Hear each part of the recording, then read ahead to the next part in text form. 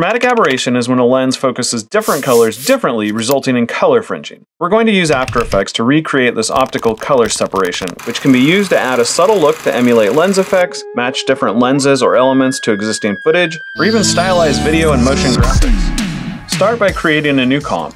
In this case, 1080. Change my frame rate, and 30 seconds is good enough. So I have all my footage edited how I want it. Because I'm using an image that is uniform across the entire canvas, that really allows me to see exactly how I'm distorting the footage. And then I have all these other footage samples throughout so that I can see exactly what's going on in the context of actual pictures. So I'm going to pre-compose the footage to make it easier to work with. Plus, if I want to change it in the future, I only have to change it in one place. The first thing we need to do is separate the footage into its red, green, and blue channels. First, add the Shift Channels effect and set it to only use the red channel by changing green and blue to full off. Next, we'll duplicate the layer twice and do the same thing for green and blue, setting the color channel you are preserving to the correct color and setting the other two to full off. It can get a little confusing, so make sure the layer you're working on is the only one visible to make it easier to verify you're setting the channels correctly. Once we have the red, green, and blue layers set up, we'll rename them so we know which is which.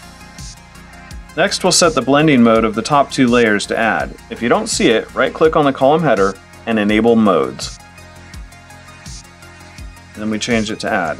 Now at this point, it should look like nothing's happened to your footage, but by separating out the color channels, we can now distort each channel separately. Here's an example of what we're trying to recreate, filmed with an anamorphic adapter for a phone. Because the light in the lens splits unevenly, we'll need to distort the image in a lens-like way, which means the effect will be stronger the closer you get to the edge of the lens, and will bend rather than just scale. To do this, we'll add the optics compensation effect to the red layer. Set the field of view orientation to diagonal, and we'll set the field of view to 12. You can experiment with this number to increase or decrease the effect. Next, copy the effect and paste it onto the blue layer.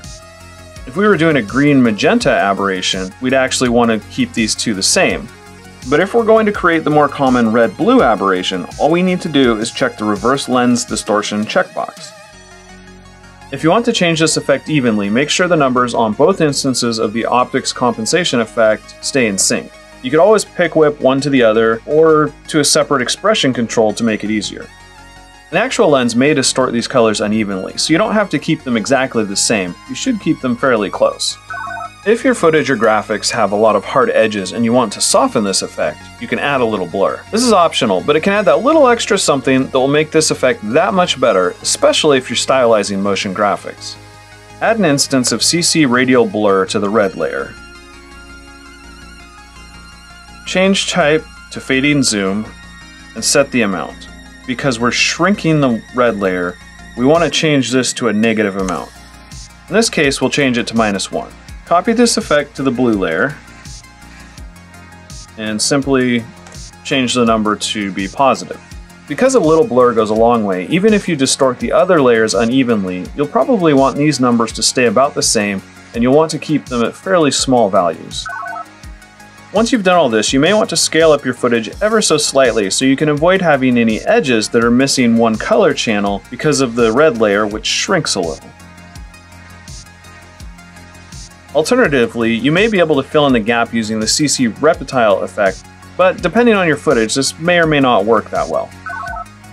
If you really want to customize it, wire up the effects to some expression control so you can easily customize the look or play around with it to get exactly what you're looking for. You could even add some extra effects or controls to change exactly what this effect will do.